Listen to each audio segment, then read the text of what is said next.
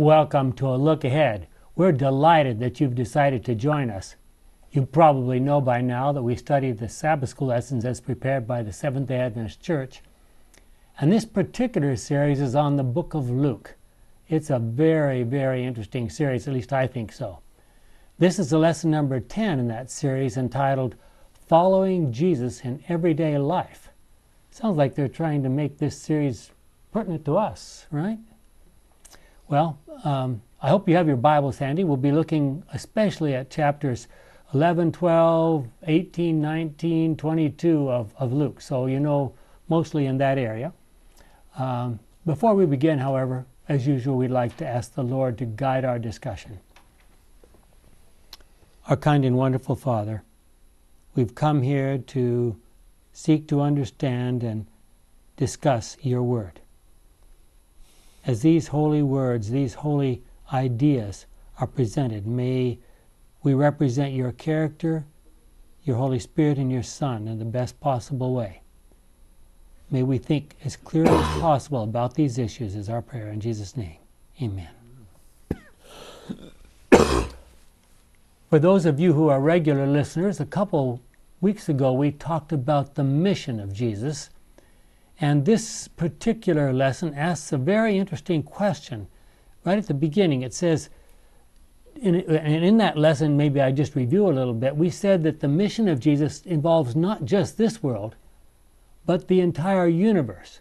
That God's character has to be correctly represented, and the falsehoods of Satan have to be proven wrong in the great controversy. But now, this lesson asks, did he also pay the penalty for sin, so that human beings, despite their fallen nature, could be redeemed? What do you think about that question? What is the penalty of sin, and who paid it, and to whom was it paid? Sounds like paganism to me.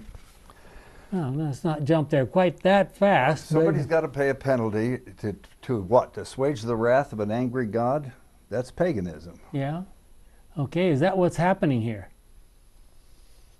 Why do so many people think it's a penalty to be paid? It's what we've been taught for generations. What we've been taught. In other words, Jesus came and lived and died to appease the wrath of offended God, who's, I think about Jonathan Edwards back in the early history of the United States. Yeah, to appease the wrath of an offended God. Is that what we're dealing with here? It's either that or legal, some sort of legal statement that needs to be dealt with. Okay. Is that any better? No. Not much. Jim's pretty definitive over there. Yeah, it sounds like it, doesn't it? I've just been reading the book. It helps me a lot on that one. So. Okay. Would it be more correct, and would like you all to think about this, would it be more nearly correct, to put it that way, to say that Jesus died to demonstrate the results of sin? Yes. As opposed to paying the penalty for sin?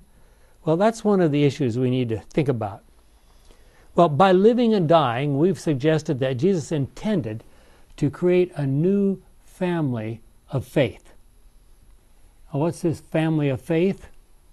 A Christian community will be filled with individuals who choose to live Christ-like lives. Is that possible? Sure. They've been persuaded based upon the evidence that God has been telling the truth, and Jesus came as the ultimate example of and the ultimate teacher of doing that. You use the term new, Ken. It's my understanding that there have always been people, even before Jesus came, who lived lives like this. So why are you throwing this term new in here? Well, what I see in history is God started out with Adam and Eve. He sort of started over with Noah. He sort of started over with Abraham. He sort of started over with the new Christian church. He, in a sense, started over with the Protestant Reformation. We Adventists think there was a partial starting over in the events that led up to 1844. I mean, are these new things, or is this just a new wave on the ocean beach, or what's going on at these times? Humanity down through the ages had a habit of sullying what was fairly simple and straightforward what God wanted. And when Christ came here, he had to turn around and start again. So how many times does he start over? Well, I mean, that's the question. Isn't that making a point if you have to start over so many times? Yeah. Is this is there sort of an indefinite repetition? Because we always wandered off the reservation, to put it in the vernacular. Wandered off the reservation. So what's going to keep us from wandering off any other time? Well, that's a good question, because we are just about at the point, as a Seventh-day Adventist church, we're just about the point where our predecessors have said the conservatives and the liberals sort of, and the church divides. And there are some within the church, theologians within the church, who would say something similar to this may have happened, and if I correct me here, there was some similar things may have happened around 1901. Yes. Some people would say that General Conference in 1888 and those. Yeah. So are you saying that we're starting over when we go this split? Are we starting over? Some people would say that. Starting over. So it's just keeps going, keeps going, keeps going, keeps going. So one of the big issues, and clearly those of you who listen to this class and listen to our discussion know that we have a great respect for the writings of Ellen White. One of the things that's happening is that a lot of people are losing all respect for Ellen White, while others are getting more and more respect for Ellen White. And why would that be? Well, it depends on. Is that an evidence that we're going? Depends on which side of the fence you're talking to. Okay. If you're talking to those who are distancing themselves from Ellen White, then they would have one argument, and those who are embracing her a little more, as you described, their argument would be a little different as to what was happening. So is it happening black and white like this, that either you don't like her or you do like her, or is the question a little more it's more fluid involved than that? Yeah, it's more involved than that. I mean, I've seen some people argue about who she was. Mm-hmm. You know, how much do you take her as infallible versus how much you take her as fallible? Mm-hmm. Yeah, so there's lots of questions, and books have been written about it recently, and the books basically don't deal with the most important question, and that's a difficult question, difficult thing to deal with, and that is, was she inspired by God? Of course, then you go into the question of what does that mean? Yes, of course. So it just goes well, on. let me just give you some pretty potent words from her. This is in Desire of Ages, page 668, paragraph 3, and see how this might impact us if we actually experience this. All true obedience comes from the heart. It was heart work with Christ, and if we consent, notice, if we consent, He will so identify Himself with our thoughts and aims, so blend our hearts and minds into conformity to His will, that when obeying Him, we shall be but carrying out our own impulses. The will, refined and sanctified, will find its highest delight in doing His service. Now, there are some who find great delight in doing God's service, and there's others who think it's pure drudgery. When we know God as it is our privilege to know Him, our life will be a life of continual obedience. Through an appreciation of the character of Christ, we're talking about living the life like the Christ-like experience, through an appreciation of the character of Christ, through communion with God, sin will become hateful to us. Well, that's an incredible mouthful. How about Jonah? Mm-hmm. Was he truly obedient? He was a prophet. Not any more than he absolutely had to be. Well, but it says here, how is it find its highest delight in doing His service. Mm-hmm. So, this prophet of the Lord here, was he truly obedient? How about Gordon, what do you think? I don't think he was. No. He was a rebel. He rebelliously obeyed, kind of like the Under the two duress. sons that Jesus talked about. But this guy's a prophet here. He's He someone who changed. did what the Lord said. Well, there's other ones like him. What about Balaam? Well, Well, what he's about different. what about even our hero Elijah? Yeah? Was running away from Isabel. Was that a delight? Jezebel? Or Jezebel? I forgot. Jezebel. I mean, was that a delight? No. I mean, when he was in the cave, kind of sulking, was that a delight? He was doing everything that the Lord said to do. Mm-hmm. And it, Well, Was it except really a being run delight? away. huh? Except he wasn't supposed to be running away. Well, That was the moment where he was supposed to strike the iron when it was hot, and he was running. I wonder why. How about before Jonah had this experience and afterward? Of course, we don't have. I guess where I'm leading there is, we've got. We brought up Elijah, who we are arguing here was not doing God's will at this particular time. But there are the times that he did. There's times, Moses struck something too. Mm-hmm. He struck the rock twice when he wasn't supposed to. So, do you have to be obedient all the time? Is forgiveness part of this obedience? Oh, of course. thing? Yeah, absolutely. Well, in the context of the Luke, which we're supposed to be talking about today, the opponents of Jesus were what particular group? Pharisees. Mostly the Pharisees. The Pharisees were opposed to the teachings of Jesus almost from day one. The Pharisees were a very conservative group, religious group of Jews who were extreme legalists. While professing to believe in God's goodness and grace, they lived as if their salvation depended entirely upon keeping the law. So we come to a very interesting passage, Luke 11:39, starting with Luke 11:37. When Jesus finished speaking, Jesus has been now giving some speeches. He's on the other side of the Jordan, outside of Judean territory, not in Galilean territory. This is Gentile territory, but there are a lot of Jews who live over there, including some Pharisees. When Jesus finished speaking, a Pharisee invited him to eat with him. So he went in and sat down to eat. The Pharisee was surprised when he noticed that Jesus had not washed before eating.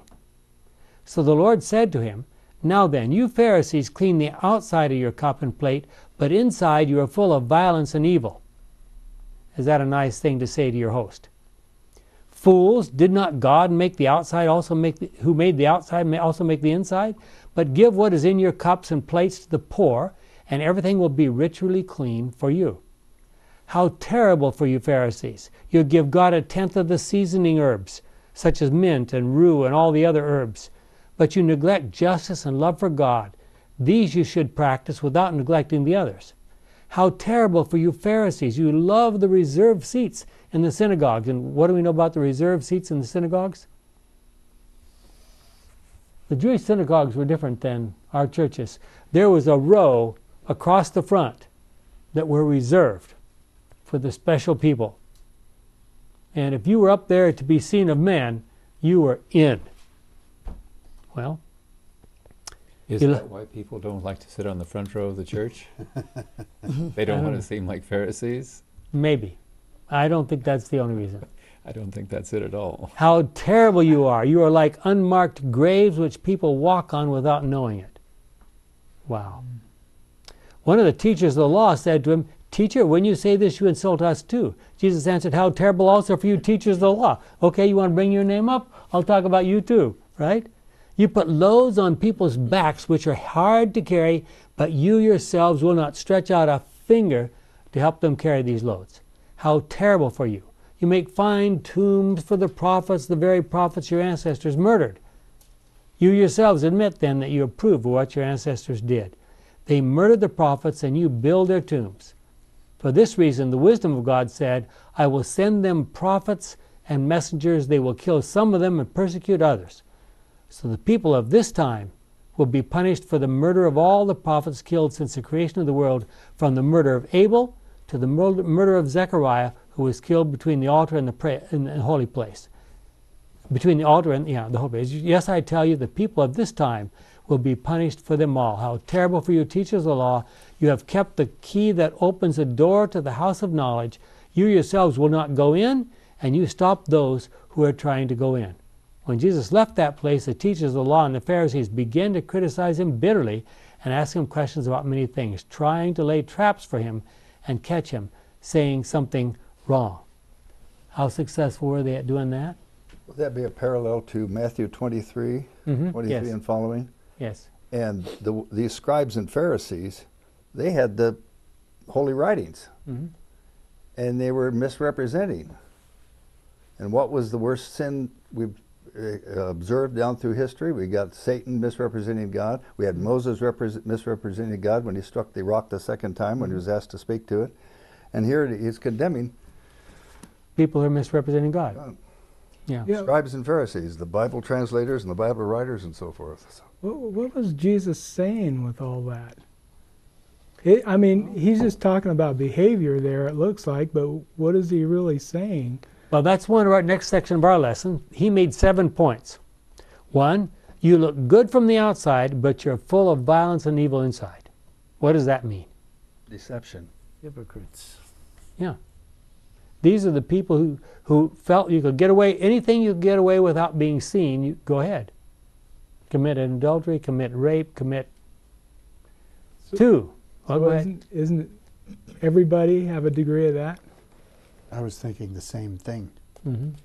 Well, yeah, but when you think about the high-ranking Pharisees, they lived off the temple, and they lived very well. And you hear about when the Romans sacked Jerusalem, they say they went for the gold. Not exclusively. There was a lot of bullion in that temple that was not on the walls. Oh, yeah. And they made sure they got their cut, and they never got their hands dirty sickling wheat to the ground. No. Well, going on, you tithe even the seasoning herbs such as mint and rue. And I'm sure they made a big deal out of that. They would come with their little bags, you know. Here's my tithe of my mint. Here's my tithe of my rue. And here's my tithe of, you know. That was a tithe system? Did they grow this stuff at home or something? Yeah, absolutely. Okay, so that's how they'd pay their tithe. Yeah. 10th of their crops. Well, and of course they would bring other things too. That wasn't the whole tithe, but you know, the idea is if you're so particular about the counting out the seeds, you must be a real saint, right? Well, we were supposed to pay a tithe. Well, So what's the problem? yeah. Just because they're doing Well, it. why are they doing that? They're doing it for one reason only, and that's to show off. Image. Self-aggrandizement. Getting back to your question, my translation here, what Christ was doing, when you ask why was he doing it in such a situation, the translation here says that all these things down through the ages, the sins were going to be charged against this generation. And he was pointing the finger right at them. They can't say they weren't warned. Yeah. They go on. He talks about the reserved seats in the synagogue. And he just says plainly, you do this to be seen by men, by people. You put heavy loads on people's backs, but you're not willing to lift a finger to help them. We know that you almost had to be independently wealthy to be a Pharisee. You had to fast 2 days a week, and you had so many things that you were supposed to do. If you really, really, really were following all the guidelines, it was like a full-time job, just to practice your religion. Where did was there a Levitical instructions for the institution of the Pharisees, or was that something that No. Well, they contrived later on? Okay, no, there's clear instructions in the 5 books of Moses about what the Levites, that is the priests, were supposed to do. Well, they had taken those instructions and just stretched them out and added a million other, 513 rules for keeping the Sabbath. 613.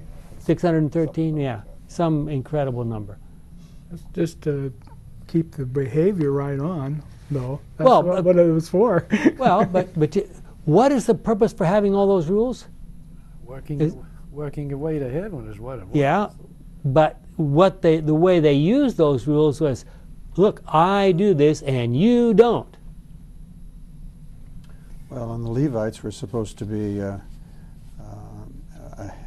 heavily servant organization. Yes. Well, I kind of think that Jesus was talking against elitism. That's basically what it is, because Pharisees thought that they were the most important to God. And Jesus spent a lot of time saying, no, that's not true. He kind of pushed them down and raised up the poor, so to kind of level it out. So he winds up by saying this. Remember, he's talking to who? What two groups? The Pharisees and the teachers of the law, the scribes, okay? He says, you have the key to the door of knowledge. What would that be? Scripture. Scripture. But you refuse to go in, and you refuse to let others who want to enter. You know, some have accused our church of being somewhat elitist. Yeah. Our people being somewhat elitist over the fact that, quotes, we have the truth. I see. Don't we all have the truth in the form of the Bible? Well, but that's true, but I'm saying some have accused us, and possibly I'm intimating that maybe we have. Maybe some of us have done that. We've got the truth, and so we're better than you are. But none of us would ever love the praise of men. Well, not at this table. But you know, you got to admit that people back then looked up at the Pharisees, thought them as blessed of God, that they were being treated with favoritism by God, and they loved it. Hmm? And who loved it? The people looking up, admiring? No, the Pharisees. The Pharisees. Yeah. But and when Jesus comes in and says, listen, you're not any better than these guys, and he starts going through the 7 things, and that just really made him mad. But the reason they looked up to the Pharisees is that somehow that is what the Pharisees taught the people was to be the situation. Well, isn't that the way it is with everything? Well, hold on. Even the pagan religion is like that. Hold on. Even the pagan religion has priests that are favored by the pagan gods. Okay, let's talk about us. Oh, now you're going to meddling. We claim to be the people who have the 3 angels' messages. And we claim that we're going to spread those 3 angel messages to the whole world. May I read you a couple of verses? Then I saw another angel fly high in the air with an eternal message. This is not a new message. This is not invented by Seventh-day Adventists. An eternal message of good news to announce to the people of the earth, to every race, tribe, language, and nation. Does that sound like an elitist message? It's supposed to go to everybody, right? Well, you haven't said what the message is. Yeah, no, I'm just asking you, if it's supposed to go to everybody, we shouldn't be saying, well, it's just for us, right? At least that much? Mm-hmm.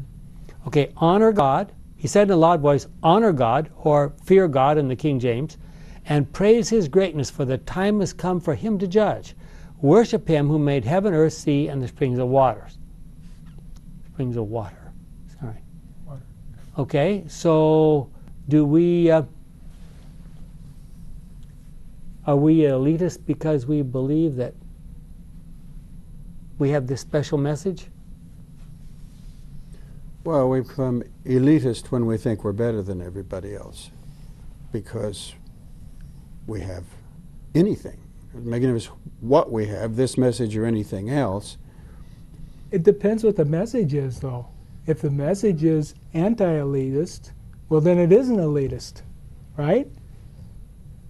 Yeah, probably. Well, probably. Look what Jesus did. He died on the cross. He basically died a slave death. That's what he did. And there was no... And then when people found out that this person who died a slave death was God, well, that changed their whole idea of who God was. and all of a sudden everybody was loved by God. That was a wonderful message that came out, and that's what Paul preached as he went to the Gentiles. And Paul says, study his life, because that's where you're going to get healing. And the healing is for your mind to change your conception of God. Well, there's some kind of a relationship here between fearing God or honoring God and what we call faith. What's that relationship? Fear God or what? Faith. Faith. I'd like to read some words from a very good friend of mine. Based on all of Scripture, a biblical definition of faith, stated so well so many times by one of God's best modern friends, A. Graham Maxwell, is as follows. Faith is just a word we use to describe a relationship with God as with a person well known. So faith is what? Relationship. Faith is a relationship with God. The better we know Him, the better the relationship may be. Why can't we say will be? You're free to turn it down. The example of Lucifer. Look at the example of Lucifer. Yeah. Nobody should have known God better than Lucifer, and yet he still turned it down. Faith implies an attitude toward God of love, trust, and deepest admiration. It means having enough confidence in God based on the more than adequate evidence. Notice, faith is based on what?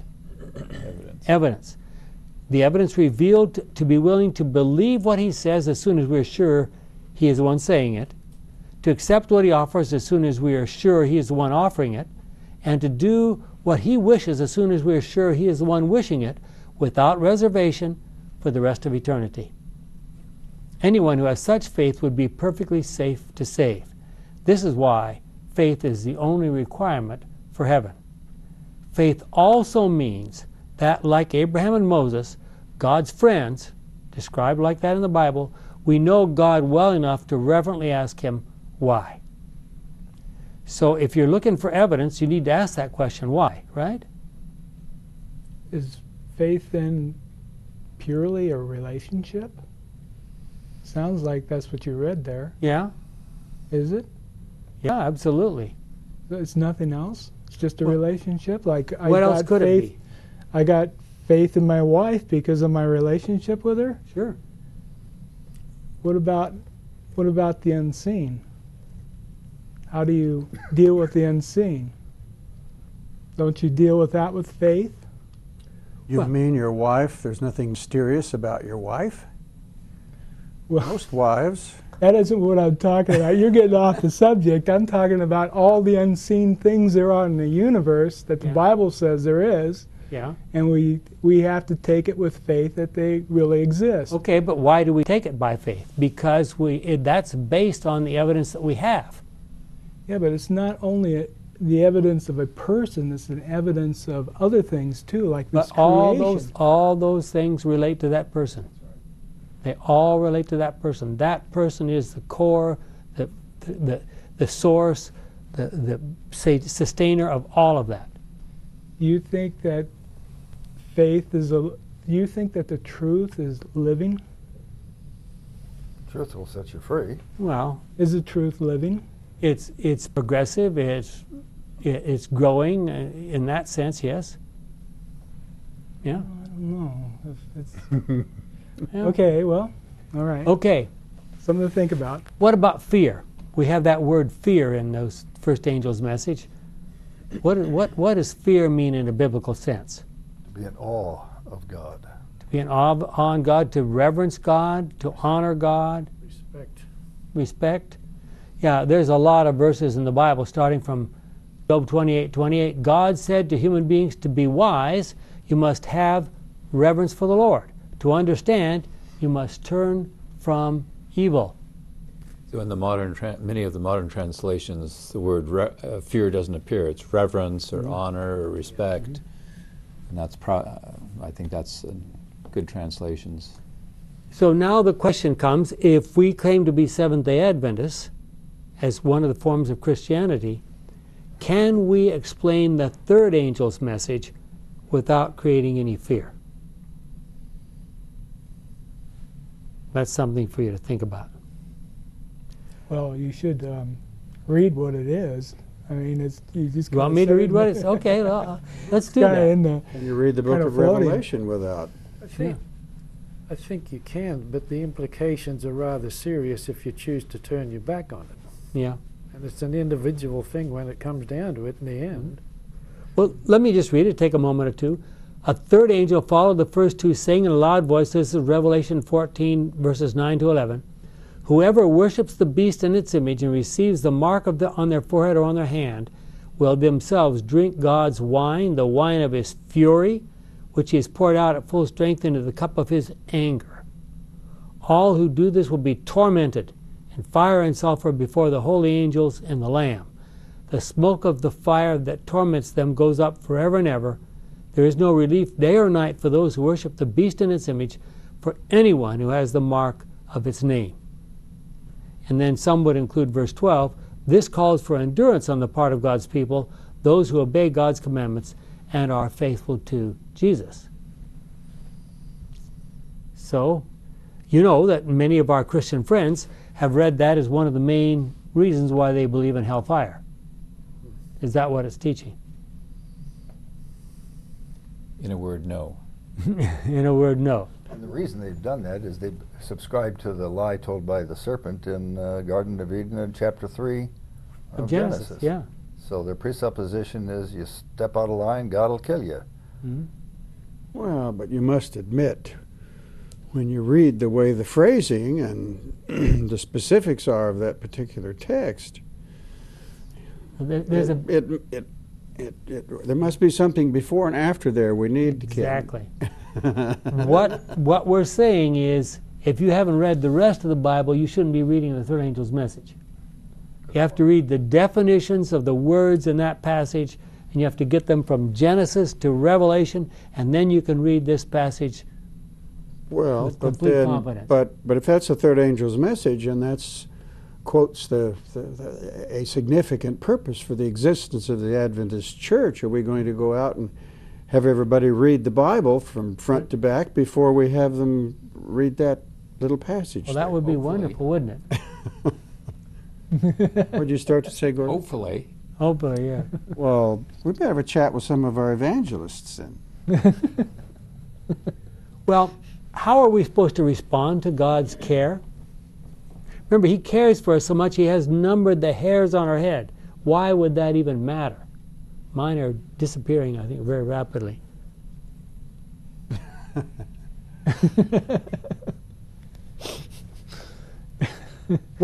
How does understanding the truth about God impact us?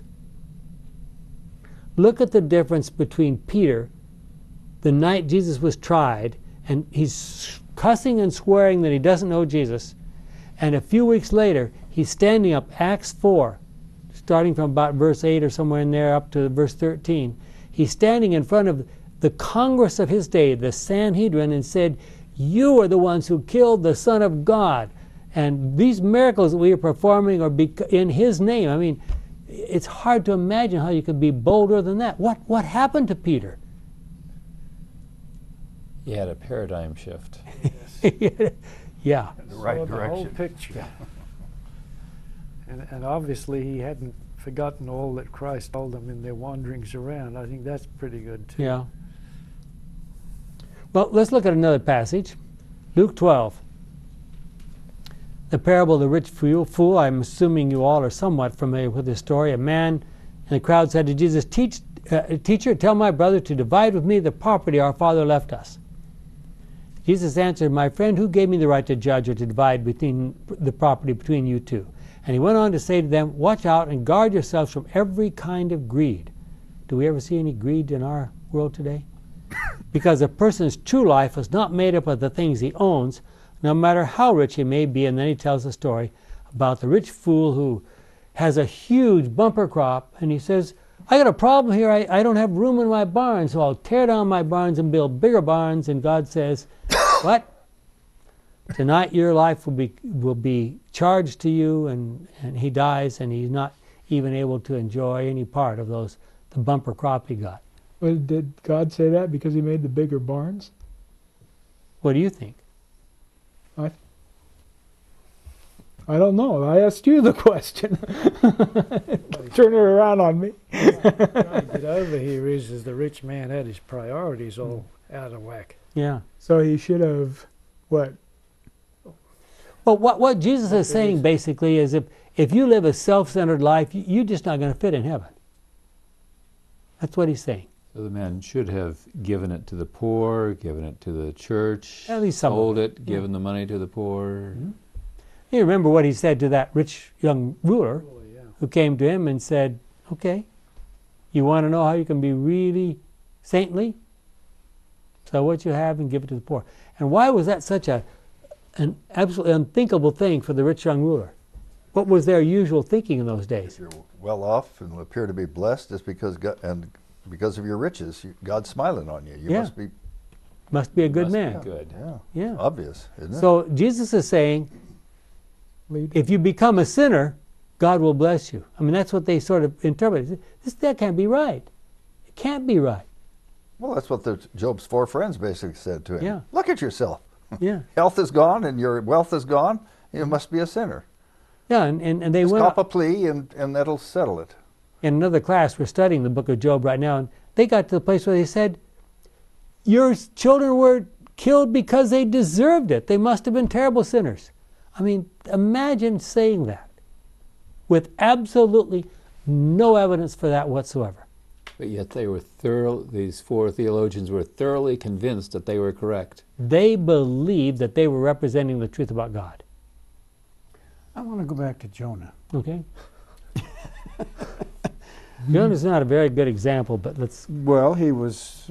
pretty successful evangelist. That's right. There appears to be probably one of the greatest evangelists of all time, except perhaps for Jesus, and I guess maybe you could throw Paul in there and maybe Peter, but wouldn't you say that the message... it would appear to me that when Jonah arrived in Nineveh, he was kind of preaching the third angel's message, a judgment hour message. Mm-hmm.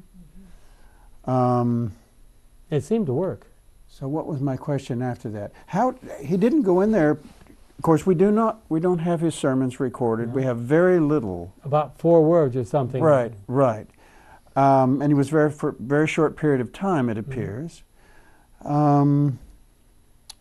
He didn't go in there preaching. I'm going to assume that you have to know the Bible front to back and all of this stuff. Yeah. Oh, you're right. Is the third angel's message another question? I guess I'm not sure I even have my thought clearly presented. The third angel's message is that a specific? Is that a message specific for our time, or is that a message for all time? It's specific for our time. Mm-hmm. It's because it's in response to Satan's mark of the beast. But in chapter 13. Certainly aren't there overtones to almost any of those prophets who came along, Elijah and Jonah and so on. There are things to learn from them. Jesus referred to the garbage dump. He says you don't want to go to destruction. Gehenna, south of Jerusalem there. So God raises his voice to try to get people's attention, I think. Ellen White in another place, Testimonies for the Church, Volume 5, page 460, says, vigilance and fidelity have been required of Christ's followers in every age. But now that we are standing upon the very verge of the eternal world, holding the truths we do, having so great light, so important a work, we must double our diligence. What does that mean? Work even more. Mm-hmm. Are we always keeping our minds and our eyes focused on the kingdom of God? Are we making sure that no earthly attractions will ever take our eyes off Jesus? Or do we allow our Christianity to be sort of lax and lethargical? Well, a picture that comes to mind is a very narrow focus in one's life. Mm-hmm. Maybe that's an improper interpretation and application, but would you say a focus on Jesus is a narrow interpretation? Well, I guess what I'm saying is when reading that and thinking about absolutely focusing on that all of the time, we would almost describe someone as fanatical. Yeah. How far? So what can is the you correct? focus? It was the correct interpretation of this kind of a passage. Well, here's a balancing act. We have been warned repeatedly that he will show up like a thief in the night. The only safety then is to be constantly ready. But there's a greater motive that should affect all of us. And I quote once again from Ellen White. This is found in Review and Herald, August 2 of 1881. The shortness of time is urged as an incentive for us to seek righteousness to make Christ our friend. This is not the great motive. It savors of selfishness. Is it necessary that the terrors of the day of God be held before us to compel us through fear to right action? This ought not to be. Jesus is attractive. He is full of love, mercy, and compassion. In other words, our Christianity should be an excited, loving response to what we see in the life and death of Jesus. Isn't there some parallel to that in the great controversy toward the back there? Some parallel to that statement. Maybe my memory's fading, but You know, I'm trying to see what problem's being solved there, because you're kind of reading an answer, but I don't know what the problem was that she's dealing with. The problem is that there are some people who want to come up and say, scare you to death. Jesus could come tomorrow. And you might. I mean, I was told as a child, you better behave yourself because you don't know when your name is coming up in the kingdom, in the courts of heaven. And then she's saying what to solve that? That she's saying that kind of scaring, and I jokingly put it this way, if you'll excuse the language, you can't scare the hell out of people. Literally. Yeah. You can't. Playing on people's fear, and that's basically a self-centered But position. then Fear is only a very temporary motivator. How does diligence come into this then? Well, she's saying that the diligence means to study the life of Jesus. Look at his example every day and say, how can I be more like Jesus? If we do that, we'll be safe. Well, that's what Paul says. Yeah. That's the key to being saved. And that's what Jesus Yeah. says in John John 6 and John 17, and of course several other places, but in particular. What would happen if we actually lived a Christ-like life in the 21st century? Well, if you show me a person who has, well, then maybe I can answer that. I mean, all you could do is speculate. Yeah, well, of course, people, there's How some about famous... Job was declared a righteous and upright man. You know, all those people are stories. Even Jesus is a story, if you really think about it. So when you ask that question, well, what can I say? We are the most privileged people in the most privileged time in history that's ever occurred. We have more truth available to us in more easily accessible formats and so forth. I mean, look at, I've got all this, I've got how many, 50 or 100 Bibles or 200 Bibles on my computer here. Well, and having this great light you're talking about and this important work, we must double our diligence. Does that mean that I shouldn't take time to take that cruise to Alaska that I've been kind of thinking would be kind of nice to do? Or well, you could take a cruise to Alaska and enjoy the great works of God. I mean, the question is, why are you taking the cruise to Alaska? I mean, let's not get off to that question, because the real question is, we live in the lap of luxury, if you will, in terms of revelation about God and for God. Are we living lives that suggest that we're in an all-out war with the devil? Because that's the other side of this. I think the problem Is the question whether or not what we're doing is right or wrong, or is it more in a relationship kind of thing that whatever you do, whatever you have, how you use it and why you use it in the way you are is what we're really looking at here. Yeah. There's people that are extremely wealthy that do absolutely marvelous things with their money, and not necessarily in a religious sense, but in a very moral sense, very ethical and moral sense, that maybe would top some of the things that I might do, or we might do, under the name of religion.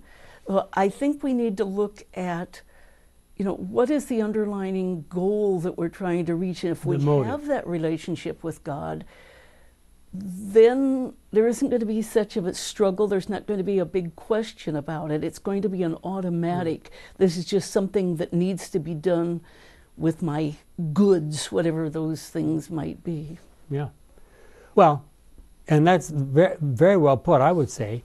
Sometimes we're inclined to think, well, I'm not going to try to preach the gospel in that place or to that group of people or whatever, because,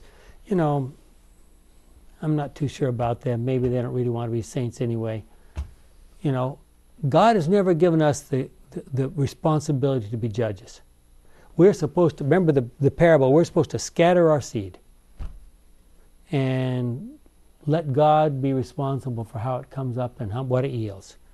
And I have been very surprised, I will say, sometimes in my clinic where I see patients all the time, at some of the people who respond to, a prayer. You offer a prayer for them. There's these people you think, man, these people are hard as nails, and they're crying. So that's one of the points. It's not our job to judge.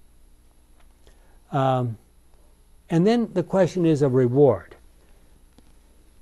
Hebrews tells us that Moses avoided the pleasure, or left the pleasures of sin for a season. How are we doing on that? Are we leaving aside the pleasures of sin?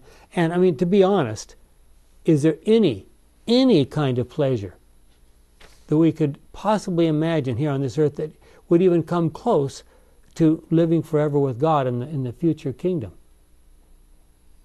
Honestly. I think it's quite easy for most of us at some time or another. We're quite comfortable with what we've got. Mm-hmm. We pay lip service to the higher things, and I think most of us try, but it's not an easy road at times. Yeah. The pleasure of sin, sometimes, the first thing that pops into your mind is all this neat stuff you get to do, But the pleasure of sin is actually just having a season forgetting about God. That's what it is. Mm-hmm. And at the end, it's just a short season. So why is that attractive to people? Why is that attractive to people? Yeah. Well, there's a lot of places you go that don't mention God at all, and it's kind of a fun place, it seems like, for a while. Yeah. And I think that's what Moses understood, that those places, they look fun, but they only last for a little while. I like the way you define that. It's the pleasure of sin is a place you go to get away from God. I think that's a very good way to phrase it. Okay, let's follow that. In the kingdom of heaven, everyone who's there will be loving. Each one of us will be looking for opportunities to serve others, and we will be doing that for the rest of eternity. Why shouldn't we begin practicing that kind of love here and now? Well, selfish people would be totally unhappy in heaven. That's right. Isn't that happening because God is within you? Yeah. He's in your temple, so to speak, and that's what's kind of causing it. Mm-hmm. If you're away from God, He's nowhere in your temple, and you're going to be doing whatever. Well, listen to these words. Satan sees that this is at the very end of history. Satan sees, this is from Great Controversy, page 670, paragraph 2 and following. Satan sees that his voluntary rebellion has unfitted him for heaven. He has trained his powers to war against God. The purity, peace, and harmony of heaven would be to him supreme torture. It would be hell for a person that doesn't want to listen and take instruction. And is self-centered, obviously. Yeah. So the very essence of Satan's kingdom is selfishness. And the very essence of God's kingdom is love. And every day we make a choice. Do we choose to act in selfish ways, or do we choose to act in loving ways? I think selfishness is probably the the way that he got to where he's at, where he hates God. He just hates him. Mm-hmm. So whenever he sees him, it's just a fire to him. Mm-hmm. His anger goes up, everything, just when you see God. When God comes, when God says he brings his anger, he's just bringing himself. That's all he's doing. And then Satan just blows makes up. him so angry. It just makes him so angry. Well, and then thinking about this kingdom, we're going to talk about it more maybe next week, but Jesus said that true leadership involves servanthood. Now think of the military and political leaders that have been most prominent down through the generations. How many of them were truly servants? Pharaoh, Nebuchadnezzar, Alexander the Great, Julius Caesar, Napoleon, Genghis Khan. I mean, They were into power in a big way. mm-hmm. That's one of the problems even in today's world, where in the United States we seem to be dissatisfied with our government, and much of the response is because they're not working for us, they're not listening to us, they're not our servants. Yeah. We wanted them to listen to us and to do our will, and in consequence they're doing their own. And Yeah. Is it seems really very much the same way it's always been. Is it possible to go into politics and run for public office without having at least some level of self-centeredness? Exactly. I don't think it's Exactly. impossible. I don't You know, What? yeah, it's self-defeating. Let's look at the other side of that coin, because that's a very pertinent question. Why was it so difficult for Jesus to teach this principle to his disciples? Remember that as they're entering the upper room to have that final meal with Jesus, they're arguing about which one of them is going to be greatest in the kingdom. Adults. I mean, you know. Well, actually, they're arguing who's going to be the most favored of God. Well, in their version of things, yeah. Well, that's kind of what it is, and that's kind of how it always was in that paradigm. Could we live in the 21st century, in our dog-eat-dog world, a completely loving kind of life? Of course. I don't know. There's some discipline that needs to happen too, which doesn't seem very loving, even with God. I see. So how can you tell? Isn't that what God is asking for? Mm-hmm. Can we be certain whose side we're on in the great controversy? Ellen White puts it this way in Steps to Christ, page 58, paragraph 2. Who has the heart? With whom are our thoughts? Of whom do we love to converse? Who has our warmest affections and our best energies? If we are Christ, our thoughts are with him, and our sweetest thoughts are of him. All we have and are is consecrated to him. We long to bear his image, breathe his spirit, do his will, and please him in all things. How many of us live those kind of lives? What's the antidote if you're not? Well, I will just have to tell you my personal experience, and I'm certainly not setting my setup up as an example for anybody, but I find that the more I study the life of Christ and the more I study the Bible, the more interesting it becomes to me. It's a self-fulfilling prophecy. If you don't have time to look at it, you don't have time to think about it, it becomes, I'm sorry, this is not even fun. I don't want to do that. And I think that's becoming a self-fulfilling prophecy. Another quotation, this is Education, page 309, paragraph 1. In our life here, earthly, sin-restricted though it is, the greatest joy and the highest education are in service. And in the future state, untrammeled by the limitations of sinful humanity, it is in service that our greatest joy and our highest education will be found. Witnessing, and ever as we witness, learning anew the riches of the glory of this mystery, which is Christ in you, the hope of glory. Colossians 1:27. So how do we treat the other members of our church or the other members of our church around the world? Do we say, well, I'm going to associate with these people over here, but I'm not going to associate with those people?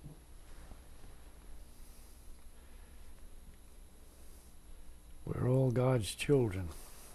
Takes a bit to remember that sometimes.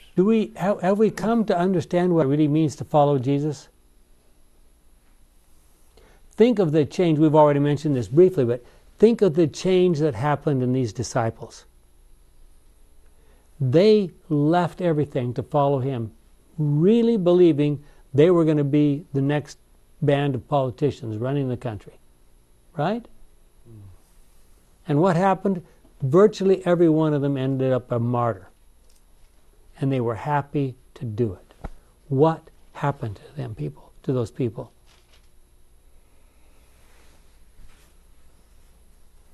The fact that at the beginning their motives weren't that great then, right?